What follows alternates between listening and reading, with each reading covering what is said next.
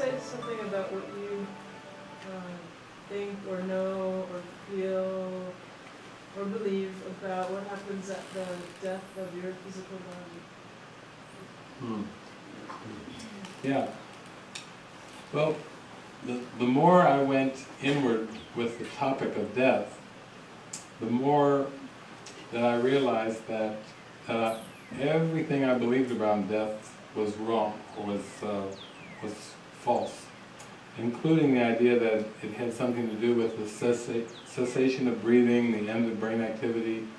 It would be like it would kind of be like watching a movie, and in the movie you're watching Julia Roberts play some character, and then that character dies in the movie, and going home and telling your friends and family that Julia Roberts died. They would say, what do you mean I didn't hear it on the news? And it was, well, I was just at the movie, and I just watched this movie and she died. You know, you start to realize that the ego itself is the death wish. And the first thing you find out in this mind training is that any time you're upset in any degree or in any direction, you know, irritated, annoyed, fatigued, you know, whatever the feeling is, but you're a little bit, you're off center, you know, that is actually what the death is. And that the standard for death then gets lifted up to reaching a state of bliss or supreme happiness or supreme joy, which would be the overcoming of death. So what you're asking is, what would it seem like with the death of this body? It's very much like having a remote control and just changing a channel. Just, so you would still exist? The mind or the soul, you know, still exists, but in terms of what's going on the movie screen, you know, it would be like shifting to another channel.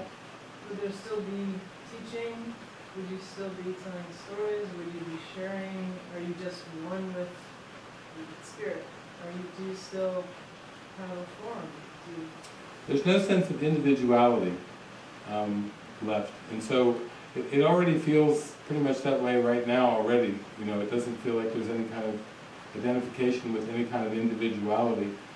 So nothing really changes in the sense that what we would say is what seems to be death of the body is really just like changing a scene, and your state of mind continues on. If you reach a state of peace, any kind of change in the scenery doesn't affect that peace. And then there comes a point when, as your mind gets so highly trained into a state of peace that there can be an event we could call the disappearance of the universe, which is, some people have read that book. Yeah, which is an event where perception seems to disappear and it's just pure abstraction.